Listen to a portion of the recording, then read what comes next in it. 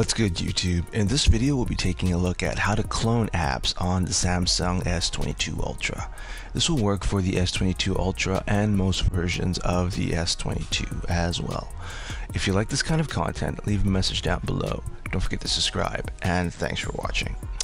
So there's a few ways of cloning apps and even running multiple instances of the same apps on Android phones, including the S22 series.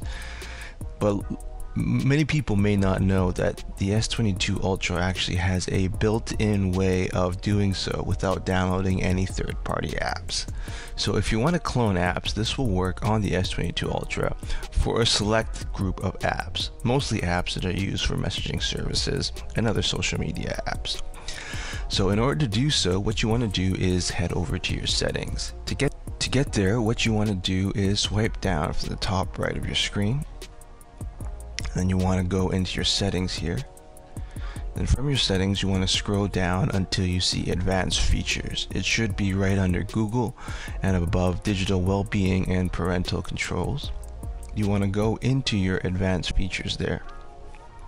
And then from advanced features you want to scroll all the way down until you see a option called dual messenger.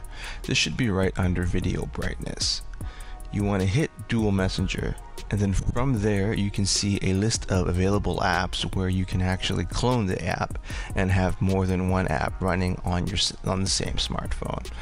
So if we select WhatsApp here, you'll see that it's going to ask us to install a second copy of WhatsApp, and if you hit install, a second copy of WhatsApp will be installed.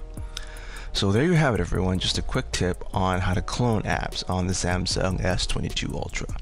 If you like this kind of content, leave a message down below. Don't forget to subscribe.